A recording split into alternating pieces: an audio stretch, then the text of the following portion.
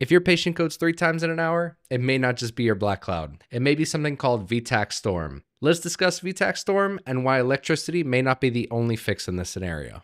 We're in the ICU, and your 62-year-old male patient who just had a heart attack is getting his third electrical shock after going to V-tach over and over and over again. You see, every time you give him an electrical shock, he converts back to sinus, but it only lasts about 10 minutes and then boom, back into V-tach. So what are we missing?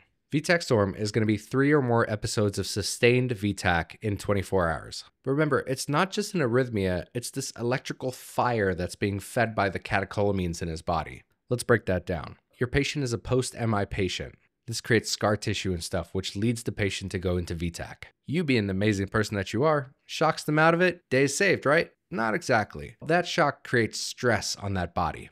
The body then dumps adrenaline and norepinephrine, which is your fight or flight response, right? The catecholamines released during the fight or flight response actually make the heart more electrically unstable. This then causes the heart to go back into V-tach, which just repeats the cycle over and over again. And the more times you shock them, the more likely they are to go back into this cycle. So how do we break the cycle? Well, typically it's done by sedating the patient and then giving the patient beta blockers. Another common thing is to make sure your electrolytes are optimized, keep them as perfect as you can get them, and then also put amiodarone on board as well. Question of the day, why do we give sedation and beta blockers? Let me know down below.